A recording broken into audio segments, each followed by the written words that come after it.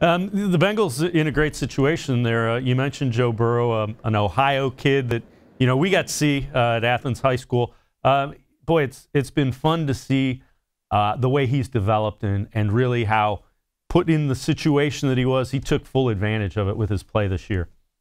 Oh, absolutely. And numbers speak for itself. I mean, the way he went out and had that type of season for LSU, I mean, like you mentioned, I covered him when I was working over at Spectrum Sports, and getting a chance to watch him in high school blossom into a Heisman Trophy winner. It was really, really fun to see this season, and it's caught the eye of everyone. I mean, he's being talked about as the #1 pick for a reason. The Bengals doing their due diligence. They've mentioned him multiple times down here this week that they don't blame him for wanting to stay at home and get that extra little rest in before he really starts preparing for the combine and the other meetings and everything else that's going to go along with along the way the next couple of months before that first round rolls around in April.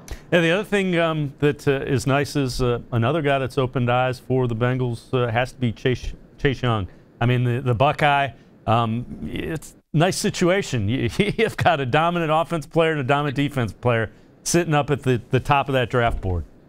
Oh, it absolutely is. For the Bengals, you never want to be in the position where you go 2-14, but it does have its benefits this time of year when you have your choice of who you want to take with that #1 overall pick. Now, the Bengals have said that the phone is always open, so they won't rule out the possibility of a team wanting to come up and trade for that position. I have to imagine it would take quite a lot for the Bengals to move down out of that #1 pick. But, I mean, Ohio State speaks for itself with the defensive linemen that have come out of there recently when you talk about the Bosa family, and now you have Chase Young that's going to be coming out, and it could make for a difficult decision. But when you look at the Bengals' needs, I think you have to start with the quarterback position and kind of go from there.